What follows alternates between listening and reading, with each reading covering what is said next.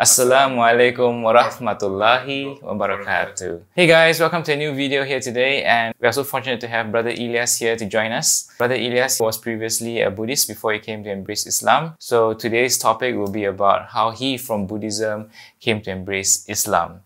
And Brother Ilyas also has his own YouTube channel. Do check it out. It's called Ilyas Tan, Ilyastan, where he shares his journey through Islam and the knowledge that he gathered along the way. Yes, and for those people that's watching on my channel and do not know who he is, his name is Harold of Daos. He also has a YouTube channel and he talks about his journey to Islam and also interview and talk to people about their journey to Islam. So if you guys are interested, check him out. I will link his channel in the video description below. SHAHERALD, Harold. Yeah.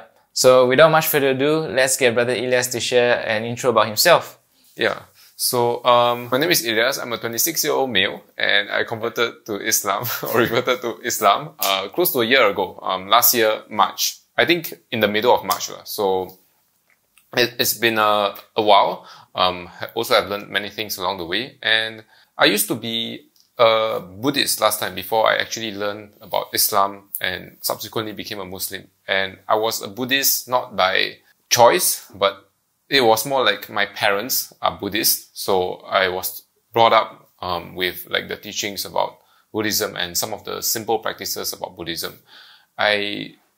We don't do much and don't practice much last time. The simple things that we do are just going to the temple, and you know, there is some Buddhist festival that we celebrate, and there is also like burning of hell notes on the 7th month, which is also known as the Hungry Ghost Festival. Other than that, we don't do much, and that is why I grew up not knowing much about what I was taught last time also lah. So, curious, what is the hell notes about? So the hell notes basically, right, is it's like banknotes, but it is meant for hell lah.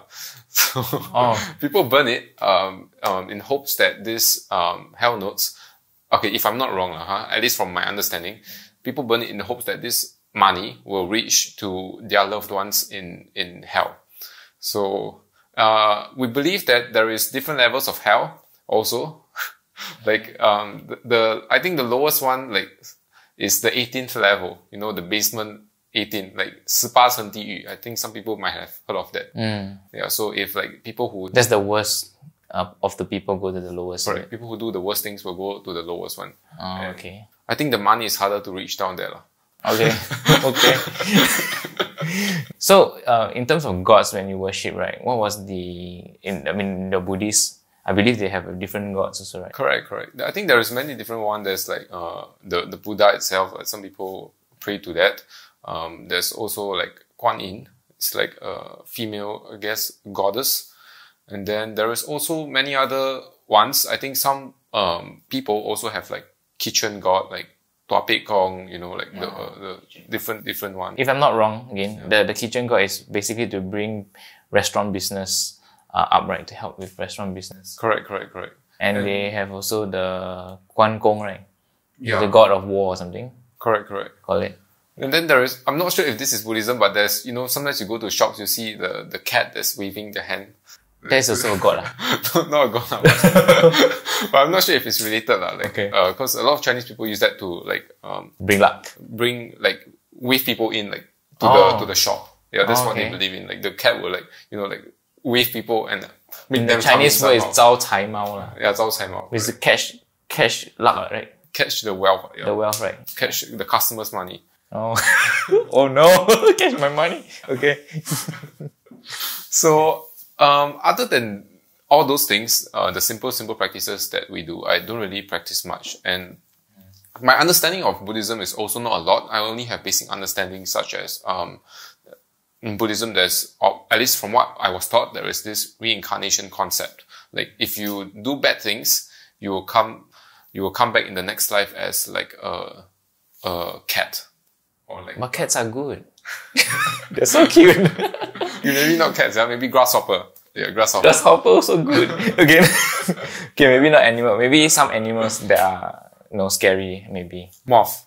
Okay, moth. Yeah. Because I don't know if you know, like, or is it happen to only to Buddhists? But sometimes my mom would say that like when there's a moth in the house, there's a huge moth. like at the wall, then they would say like, oh, don't kill it or don't disturb it. This is like one of your great grandparents or your relatives that come and visit you. So it's a bit weird. That's also where I, start to have disagreements with the understanding about Buddhism, or at least from what I was taught, because the concept of reincarnation just doesn't make that whole lot of sense to me, because there's a lot of people that commit sins nowadays, right? Mm-hmm. And as the number of sins are growing, more and more people should reincarnate not as humans but as animals instead. But then the world population is still growing at a very quick, fast rate. So, and animal population is actually kind of decreasing. Correct. They're going extinct, actually, some of them. Correct. So that also doesn't make sense to me. And what also doesn't make sense to me is like, who is the one that determines who goes into like hell, and who is the one that determines who reincarnate into an animal? And so there is like conflicting things like whether or not like, oh, do they go to hell or do they become an animal? So like, there's this kind of mismatch.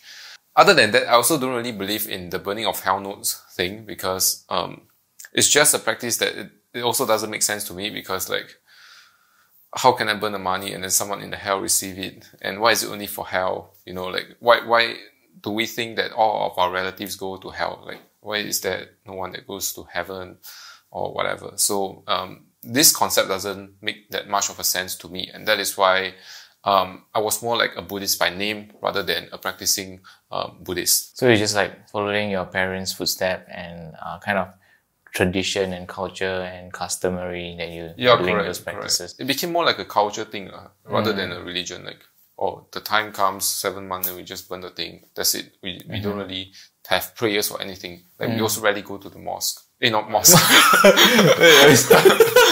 We never went to the mosque before. We rarely go to the temple. Okay. Okay. Yeah, my side of the family, at least for my mom's side, they practice burning of the hell notes as well. So that's where I also couldn't wrap my head around why, certain practices are done as well. And therefore I was just going with the flow as well at the time. Oh, last time you also burn hell notes. I mean, as a Catholic Christian, we don't have an issue with doing certain things. It's more like, it's more like, we just, at that point in time when I was a Christian, like just believe in Jesus, and whatever your parents are doing, you just can observe, it doesn't really have to be part of your, I suddenly got reminded of one thing, like other than burning hell notes during that time, right, we also offer the food, like you see food on the roadside because the Hungry Ghost Festival, the ghosts will come out and then they will eat on the thing. So the fruits or the food will be placed on the floor, and then some cats or animals will eat it. Some, the Bangladeshis, will clear it, the foreign workers and some of them might even eat it. So it's a bit weird So it also doesn't make sense to me. So from what you share so far, what I understand is, these are some of the disagreements that you have with the theological aspect of Buddhism, and you also can't wrap your head around some of the practices that Buddhists do. So have you ever thought about the meaning of life, your purpose and everything? I actually only started thinking about my meaning of life when I was in army. Before that, right, I thought about it here and there, but I didn't really focus much on it.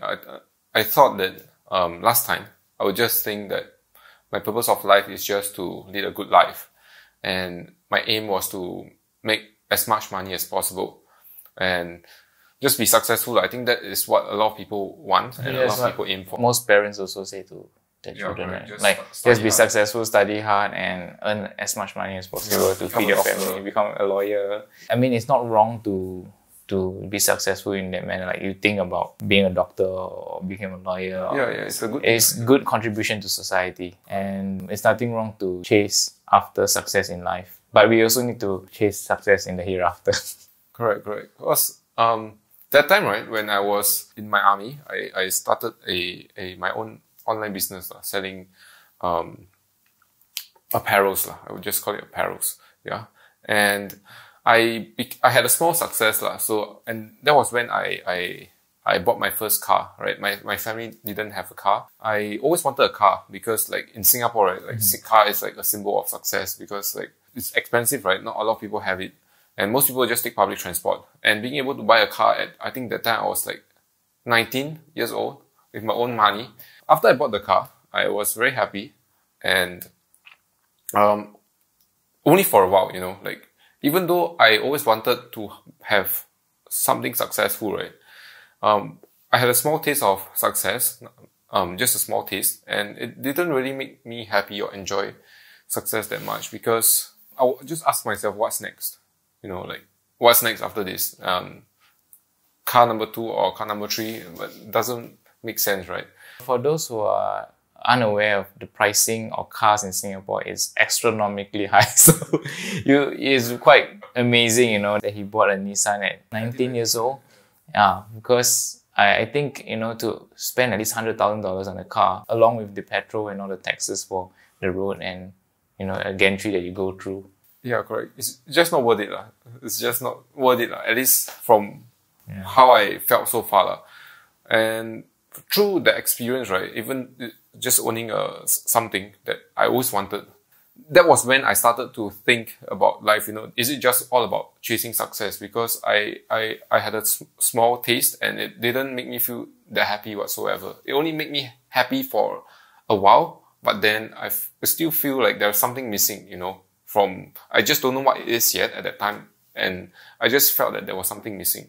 And after that, when I finish army, when I go to work at my full-time job, I will always ask my friend that, you know, like, what's our purpose in life? Then we'll always discuss about our purpose in life. And we'll always have discussions, you know, like what we believe in. And some of my friends, we always had discussions that we believe that there is something out there that we just don't know what it is. Mm-hmm. And we believe in the unseen. We believe that there is a world of the unseen because there's many things that we cannot see. So at that point, I was at work and I worked in a gaming company last time. So I played a lot of games at that time. And that was the start of my discovery about Islam. Oh, from gaming? Yeah, correct. Because through gaming, right, I met a lady over there inside a game. The most unlikely places to learn about Islam. That's amazing, right? Yeah, so that was where I met a lady, and then you know, like we just play games, and then we just got to know each other, and then we got together. And at that point of time, I knew that she was a Muslim, but I wasn't really interested in religion because I always have a point of view that religion. What game was it you played? It was Rules of Survival. Oh, that's where you met her. Correct. It's like PUBG Mobile, but you have like avatars and stuff inside the game. Yeah, I mean like you have a character. Yeah, just inside a game. Correct. And then it's like, you know PUBG, right? No. Oh, sorry. My gaming knowledge is not that high. Okay, but yeah, basically we have a character, and then you can talk in the game also to your teammates. Yeah. So I didn't believe much in religion because I always believed that religion. Wait, how did you know she was a Muslim? Was her character wearing hijab? No. Because I know she is Indonesian, and I last time I thought Indonesian were Malays last time, and I knew that like Indonesians and Malaysians, right? They are Muslims. But can be Indonesian Chinese. Yeah, well, she's not Chinese. How you know? The name is it? Yeah. Oh, okay. Correct. And I also met her in person, so I know that she's not Chinese. Yeah. So from then on, I thought that this is something that can be put aside. Like relationship doesn't have to involve religion. That was my mindset last time. So I didn't really care much about it. I just thought that we can just go through with this and see how things go. And then there was one day that she told me that I think after she spoke to her parents or her brother or something, like her family, and she told me that if things have to be serious, I'm serious with her, then I have to become a Muslim because that's the only way that her parents will accept me. If not, I wouldn't be able to go on further with her. So that was when I I had a dilemma. What should I do? And I just thought, okay, I'll just hold on a bit longer. Let's see what else happens. And then in the meantime, you know, I started to learn a bit about Islam, right? Because I think she's a really nice girl. I wouldn't want to give her up for that. And that time I think to myself that if I were to become a Muslim, right, I would just become a Muslim by the namesake, like I'm a Muslim, but you know, like I don't really have to do the lifestyle, the practices. Yeah, correct. As long as I'm Muslim, then I can be referred. Then I'll just do that. But as I learn more about Islam and watch more videos, and I start to realize that Islam is actually, you know, a very logical religion. It has the teachings that is what I believe is true, and it also has the, you know, like the concept of the unseen, which is also what I believe in as well. I believe that there is the power of the universe, and everything happens for a reason, but I just don't know what's the reason. And you know, Islam has the reason, like everything happens for a reason, right? And everything happens with the will of God. So why Islam made a lot of sense to me is because before I went to classes, I went online to listen to a lot of Dr. Zakir Naik's lecture, because he does a lot of on comparative religion, and he talks about how Islam has similarities with other religions. And that was the time where, you know, like I was like, wow, there's actually a lot of similarities with other religions, and it is quite a misunderstood religion, Islam, at that point of time. So I was curious, and I started to learn and find out more. What were your misconceptions then? Last time, my misconception about Islam was like it is only a religion for the Malay people. I thought that Indonesians were also Malay people. Some of my friends also think that like Malay live in Indonesia and in Malaysia. Another one of my misconceptions is that I used to think that Allahu Akbar is a bad word. You know, like a lot of my friends think that like when we play games, like people will just be screaming in the game Allahu Akbar, like thinking that this is a bad word. Oh yeah, must be those, you know, terrorist video that they show, and people kind of like in those parts of the world, they would scream crazily. Yeah, and then it gives you that impression. I guess that's how the media does it. Correct. So other than that, I didn't have much misconception about Islam. I had more things that I didn't know about Islam. Like I didn't know that they had to pray 5 times a day, you know, like because like we don't see Muslims pray, right? Like they pray in private mostly. And I also didn't know that like Friday prayers is also a compulsory thing. And I also didn't know that all 5 prayers in a day is compulsory. Because prayer to me last time, like prayer to me is always like if something good happens to you, then you go and pray in the temple, like to thank the God. And if something bad happens to you, then you go to pray and hope for something good to happen to you, or something to remove something bad from your life. That was some of the things that I didn't know much about Islam. And as I started to listen to more lectures, it also made a lot more sense to me. And that was where I started to go to the Muslim Converts Association of Singapore, the Darul Arqam, to have classes there. So I went to the Basic Islamic Express, the short one in a week one, but I go there every single day. 2 weeks, but I go there every single day. And also went for the prayer class. So through the Basic Islamic course, that was where I found out that it is actually a very, you know, beautiful religion with a lot of logical reasoning and good reasoning behind it. And I think the teacher also did a great part on explaining it, because I think if the teacher is bad and didn't, you know, have a good explanation to make me understand everything, then I don't think I will also have that much understanding or the will or determination to want to be a good Muslim. I would just do it for the namesake. But ultimately, I realized and found out that this is where I want to be. And the main reason, right, why I believe that Islam is the true religion, right, is because of the signs in the Quran. It's because of there is so many things, like the Quran said like 1400 years ago that the universe is expanding. And this is just one of the examples. You know, it's impossible for so many like for someone to know that the universe is expanding, you know, like so many years ago. 1400 years ago. Yeah, correct. Yeah. Furthermore, like how there's an ocean where both salt water and fresh water don't mix because there's a barrier between them. And it's not discovered 1400 years ago. Nobody has the ability to even build a ship or a boat that well to go so far in the ocean to see this. And today in modern science, we can actually see it. There's other science like how the Quran talks about the creation of a baby in the woman's womb and all that. So 1400 years ago, nobody has a microscope. Nobody has the technology to, you know, have a rocket up in the sky to see how the universe is expanding.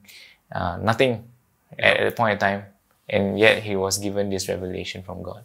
Yeah, correct. So this is basically what made me believe is the different science and the different verses of the Quran that made me believe that this is the true religion.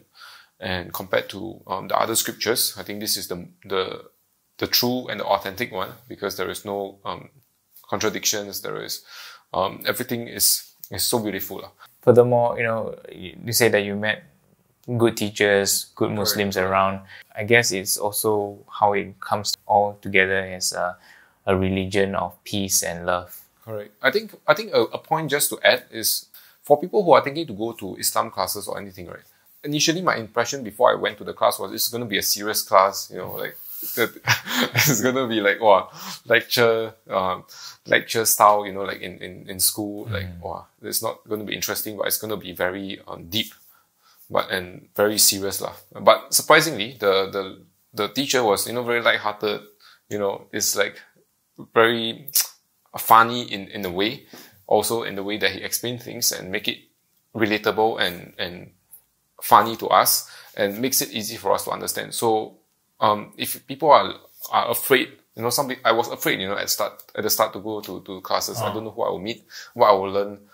So I think if anyone has those fear, right, I think don't be worried lah. Don't be worried lah. Like, at least for my case, I think maybe for yours as well. I think the teacher was all very nice. If people are afraid that the teacher is going to be, wow, you must be Muslim or what, then it doesn't happen lah. So yeah, just relax and I think you'll have a good time in the class. Correct. Also, just a quick add-on is that, you know, like, I always have this mindset, or some people have this mindset, if they go into a religious class, they will get brainwashed or something. So, I don't know how to say that is not true, but I think, just go in with an open mind, but, yeah. And I know where you're coming from. You're talking about, because in certain places, I think communities where they want to get people committed to something, they would have a lot of, you know, validation that this is true. Like everyone would say this is true and this is right, and they will keep telling you that you have to follow them and stuff. But you know, if that was true, there wouldn't be 1.8 billion Muslims in the world. Yeah, correct. Maybe even more. I think there's some undocumented. Like maybe in China, right, a lot of people maybe Muslims, but they. You can tell me 2 billion or 1.8 billion people all brainwashed. Yeah, correct. Okay, so share with us about how, you know, you came to a point that you want to take Shahada. So basically, Shahada is the declaration of faith. Once you take it, you're a Muslim. Basically, it's just what you have to do. It's just a declaration of faith that you say with your heart and accept. And that's it, you're a Muslim. There's nothing like, you know, like not in Christian context where you have baptism and stuff. Yeah. This is just a declaration of your faith. Yeah, it's just what you say lah, and what your heart believes in. So, back to his question on how or why I decided to do my Shahada is because, for me, right, I'm a person that if I believe in something already, I would just, and I really want to do it, I will just do it lah. But what made me want to do it, right, is because I think for the past maybe 3 years before I became a Muslim, I've always been thinking, you know, like ever since I bought a car that time, like what is the meaning of life? You know, I've always been in search, sometimes not actively, sometimes passively, be in search of the something like this to believe in. And when I finally believed in something, I couldn't believe it, you know, because I used to hate religion. I used to believe that it is all man-made. I used to believe that religion is just a way for people to feel good. Like last time, right, when people say, thank God for this, thank God for that, I will like, in my mind, I'll really be, triggered, for some reason, because like, I'll be like, oh, I mean, this person, right, to me last time, like, this person, okay, you got this thing, it's because, you worked hard for it, right? Like some people say, oh, thank God I got a new house, or finally pay off my house, To me, right, at the time, last time, I was like,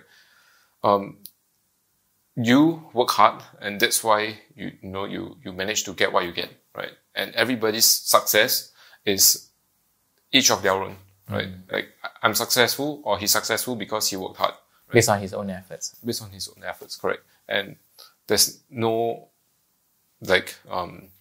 God that made him successful. That was what I believed in. So when I actually believe that there is something out there, I actually believe that this religion is real. I also cannot believe it myself. I really believe in it because I've been in search for something to believe in for the past few years. And finally, when it came to me that I learned about Islam and found out that this is what I believe in, and finally that I booked my Shahada. I think people with knowledge, right? I think people will generally tend to be able to understand what is the true religion better. Because I think Albert Einstein, I saw one of his quotes, he said that science without religion is lame, religion without science is blind. Basically, I think it means, right, like if the religion doesn't stand the test of science by scientists, then it is a blind religion. Yeah, correct. And, through all this, like the different science in the Quran, I believe that it is the true religion. Oh, yeah. Fascinating fact. I didn't know that.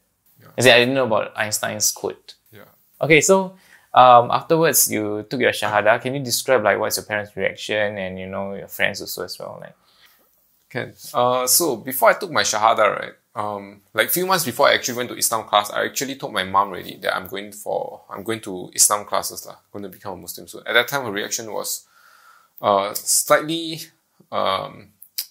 angry, I guess, just slightly, because she couldn't understand why there are so many goals, right? Why I choose one that is Muslim. I think my parents also think the same thing. Yeah. Continue. Yeah. And she also said I'm young, or there's so many goals, blah, blah, blah. And so I let her know beforehand, because I know this is how she is. So I let her know months in advance really, that before I go for Islam classes. And when I actually, like closer to when I'm going for Islam classes, I told her that I will be going for Islam classes. And the good thing about Darul Arqam, right, is that it's right below my grandma's house. Oh. So like I would say, I'm going for Islam classes soon. It's actually near my grandma's house. So I just quickly add one more topic to it. I just say, when I go there, I'll go visit grandma also. Wow. Yeah, so once she know that I'm going for Islam classes, and since I already told her a few months back, right, she already know that she can't change my mind, because I'm the sort of kid that if I am determined to do something, right, and then she can't change my mind unless I give it up myself. Like no one can influence what I want. I see. So, and since I already told her before, since when it's getting closer to the Shahada and when I'm going for Islam classes, right, like she already know like it's like that like you can't change really. She accepted it. Yeah, she accepted it. So I did my Shahada like one of the days, and I just told my mom afterwards that I can't eat pork anymore. I'm not eating pork anymore, So, and surprisingly, I think she just said, oh, okay. Like she didn't have any like argument or anything, or like getting angry, because my mom's temper is quite bad. Oh. So so that was quite a surprising thing. She just said okay.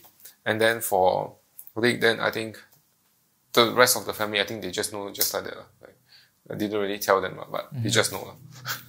And for my friends, I also didn't really tell much of my friends. Only my colleagues at that point of time when I was going to work. I just straight up tell them that, hey, next year I'm going to become a Muslim.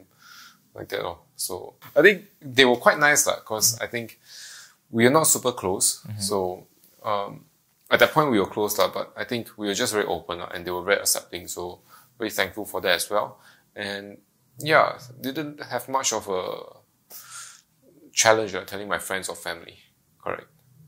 So after that, do you have any other, how's like being a Muslim after that? Being a Muslim so far, I think life has been great. It has been, it's good living a life with a purpose, it's very different from living a life that's blind. Just to share a quote that I heard last time when I was doing sales job, living a life without a purpose, right? It's like being a taxi driver without a passenger. You're just driving around blindly, just waiting for something to happen. Oh yeah, kind of see the analogy. Yeah. At least with a passenger, you know where you start and where you end. But with no passenger, you're just driving around waiting for something to happen. So I think it's a very good analogy, and it always stuck in my mind, since then. But one day that journey will come to an end. Yeah, correct. Even though you're a taxi driver, right? The petrol will run out, even though if you have no, you're just like waiting. Passenger. God is like saying, when are you going to find out about your meaning of life? Yeah, correct. So, it has been very different, living a life with a purpose and no purpose. And challenges-wise, I didn't really face much challenges. It's only I think recently there was Chinese New Year that we have to meet relatives, and I didn't really bother telling them that I'm a Muslim. I think because some of the relatives is those those kind. So I just whatever the food they offer me, I'll just say it's okay, I have food already. Yeah. So I also go through that part. Yes. I just explain to them you cannot eat pork. That's all for me. And most of the food I would see the ingredients and say, sorry, I can't take this. Yeah, I realize it's actually easier to know if you tell them you're a vegetarian, then you tell them you can't eat pork. Strange, right? Very strange, but just a. But actually, being a vegetarian has much more restrictions, right? Correct. Yeah, correct. because you don't eat any meat, what? Correct. You can only eat rice. But if you say I'm vegetarian, people kind of get. Vegetarian. No pork. Oh, why you don't eat pork? Okay. Yeah. Yeah. So now that we've understood most of what Ilyas has shared about his story, I hope it has benefited you. Any last words you'd like to share with our viewers out there, for our new brothers and sisters out there who are new reverts maybe, or even those who are on the journey of discovering more about Islam because they're interested in it? Do you have any advice for them? Yeah, I think my advice would be a very simple advice, but I think it's very important one, and that is to seek knowledge, and not just any knowledge, but seek the right knowledge, because Allah Subhanahu wa Taala said in the Quran that the earth and the sky, it is a miracle, and the night and the day when they join together, it is also a miracle, but it is only for those with sound mind. So people with knowledge and people with a good mind, they are able to see that is a miracle. Because a lot of people are asking, where's the miracle? They want something to happen, then they will believe it. And this is actually already answered in the Quran. If you have knowledge, you know what is the miracle. So seek the right knowledge to help you understand which religion is the true one. And also seek knowledge from the right place, because there is also many misinformation out there. There's also many people that will deviate away from the teachings of Islam. So seek the right knowledge. I think that's the best advice I can give. Seek the right knowledge and don't go down the wrong path. Go to your local mosque, go to your convert center, seek the ustad's help. Don't just get information from the internet, because there's a whole jumble of fake and true news together. And if you do not have the ability or the way to decipher what is true and fake, you might get lost in the flooding of information from the internet. Yep, correct. So thanks for the advice, Brother Ilyas. So for those who are out there, if you have questions about Islam, feel free to drop us a DM on our IG. Mine is Harold Chia, HERALD.Chia. And his is Ilyas. Hey, Ilyas. Is it Tan? Hey, Ilyas Tan. Yeah. Hey, Ilyas Tan. So just drop us a DM. We may reply you slowly because, we have a lot of either messages or things to do or so. Please be patient with us. Inshallah, God willing, we'll get the answers to you. For those who are out there who not yet know about Islam, we encourage you to find out more about it. Ask yourself about the purpose and meaning of life. There should be more to life than just living it on repeat. Yeah. Like waking up, going to work, earning the money, and just going home and repeating that life again.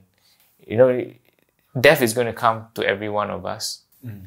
And if we believe that it just ends at death, then there's really no bright ending to life. Yeah. Does that make sense? it kind of makes no sense of why we're here. Yeah, correct. Yeah. Because life just doesn't come and go like that, you know. It just have to There has to be a reason. Yeah. There has to be a reason. Everything happens for a reason. So do take some time, think about what you see around you, you observe how things are created around you, and then you will come to find that there's actually a creator who creates everything. So I encourage you to discover it through Islam, because we believe that it is the true words of God that were being spoken in the Quran. Seek the Quran also for knowledge, because it has everything there for you to understand about Islam as well. Apart from that, do find out more about our beloved Prophet Muhammad sallallahu alaihi wasallam, peace and blessings be upon him, his life and how he actually shared about Islam to the rest of the world. And it will inspire you further to, you know, come and see what an amazing person he is, that's so beloved to all the Muslims. So before we end today's video, we also like to share with you a surah from the Quran from each of us. Hopefully it will bring you some peace, some comfort and some knowledge that, you know, will be beneficial for you. So Brother Ilyas, what would be a surah from the Quran that you would like to share? I think the one that I want to share is Surah Al-Asr. I think a lot of scholars have said that this is like a summary of the Quran, because it talks about, like, as time passes, mankind will be lost except those who are patient, those who guide others to the right path, and those who do good deeds, right? So, like, in a sense, if you look at the Quran, like, it is one of these three things, like asking us to be patient, asking us to be do good deeds, or asking us to find out the truth, guide people to the truth. That's why I like this surah. And the surah goes like this: A'udhu billahi minash shaitanir rajim, Bismillahir Rahmanir Rahim, Wal asr, innal insana lafi khusr, illa alladhina amanu wa amilus solihati, wa tawasaw bil haqqi, wa tawasaw bis sabr. Alhamdulillah. MashaAllah. Sounds good. Thanks, man. I think it's very profound, the meaning, understanding about time and how we will eventually be lost if we don't seek knowledge and we end up forgetting about who is God and stuff. For me, I would like to share Surah Al-Ikhlas, which encapsulates the entire meaning of God in Islam. So here it goes. A'udhu billahi minash shaitanir rajim. Bismillahirrahmanirrahim. Qul huwallahu ahad, Allahus samad, lam yalid wa lam yulad, wa lam yakul lahu kufuwan ahad. So basically what it means is that say that Allah is one and only, the eternal, the absolute. He doesn't beget, neither is he begotten. So he doesn't give birth to, and neither is he born. And there's nothing can be compared to him. Yeah, so that is the gist of that surah. Thank you guys for tuning in today to watch our video. I hope you enjoyed it. Please hit the like button and subscribe to our channels if you enjoy what you're watching. Turn on your notifications if you'd like to see more of our videos and to be informed of our new uploads.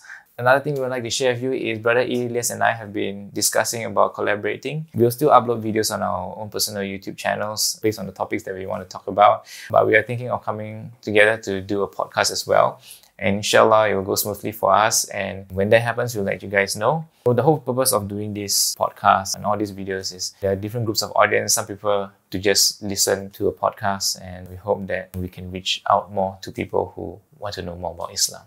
Yep, correct. So we'll keep you guys updated if there is anything, because I think this is going to be a very exciting year. So yeah, 2021 is hopefully, inshallah, will be a good year for every one of us. Not just us, but also everyone that's watching this video. So to our dear brothers and sisters in Islam, we'd like to wish all of you Assalamu alaikum wa rahmatullahi wa barakatuh. And to everyone out there, we wish you have a beautiful day ahead. And inshallah, hope to see all of you in Jannah, paradise one day. Yep. Thank you. Bye-bye. Bye.